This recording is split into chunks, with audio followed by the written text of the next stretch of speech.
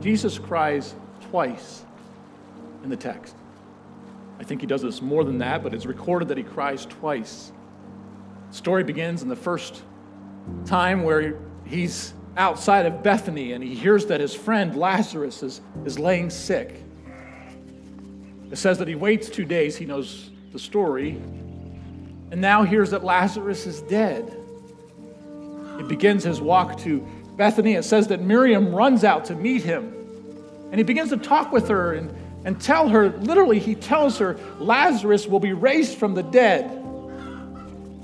Miriam, on hearing this, runs back to Mary and says, come out, the teacher has need of you to tell you.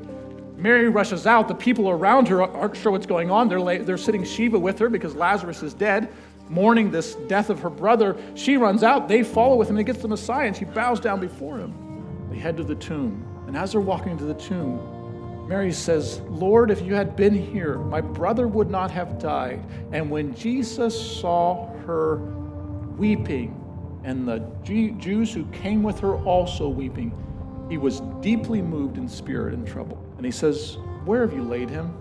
They said to him, Lord, come and see. Jesus wept. Say dakruo. Dakruo. It means silent weeping. There he stands, tears pouring down his face. Who's he crying for? Is he crying for Lazarus? Lazarus is in heaven. He says, no, when he sees their cries, he wept. So in touch with his friends, so moved by seeing his people that he loves under this anguish, he cries.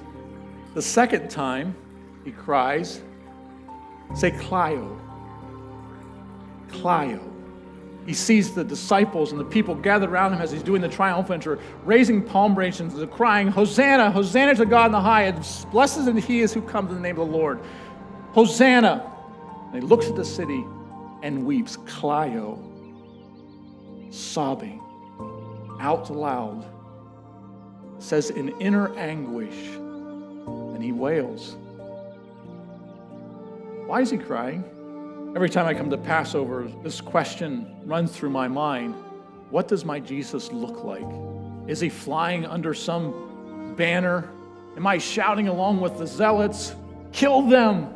Kill them! As a church, as a body of global believers, so often we've fallen into this idea that the gospel is confess and believe so God can take you out of this evil world and take you to a better place. Come here to earth, kill all these people around us, purify it of evil, get rid of them all, pull me out of here. And I think Christ weeps. He says, if you just know what would bring you peace. There's one thing that, of all that I said this morning, you had to remember, this is the one thing. Jesus cries for everyone. How does he cry for you? Does he weep because he sees you as a friend, feels your pain, knows the anguish that you are in?